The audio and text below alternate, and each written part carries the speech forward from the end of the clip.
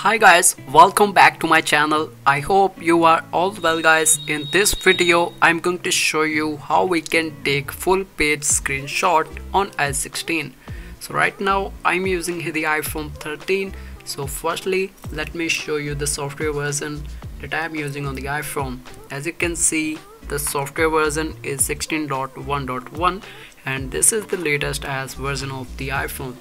So firstly, now we just need to open here the Safari browser in the iPhone and go and search here any of the website that you want to take the full page screenshot of that particular page. So now we just need to hit on this accessive touch and click on the device and hit on the screenshot option.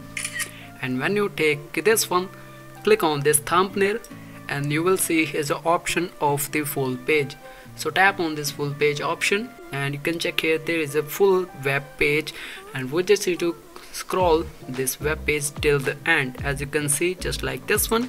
So now if you want to crop the screenshot of the full page, tap on this screenshot and click on this crop and you will see just hit on this handles and we just need to adjust the handles just like this one.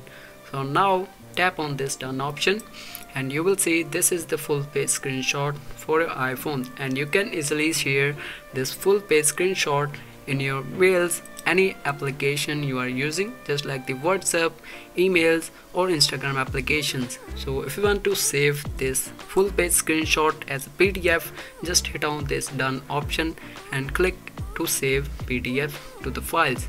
So as you can check here, this is the PDF, so click on this save option and your full page screenshot has been saved in your files application. So now we just need to open the files application here. So this one is the PDF, so tap on this one and you will see this is the full page screenshot of this web page. So I hope you guys find this method helpful.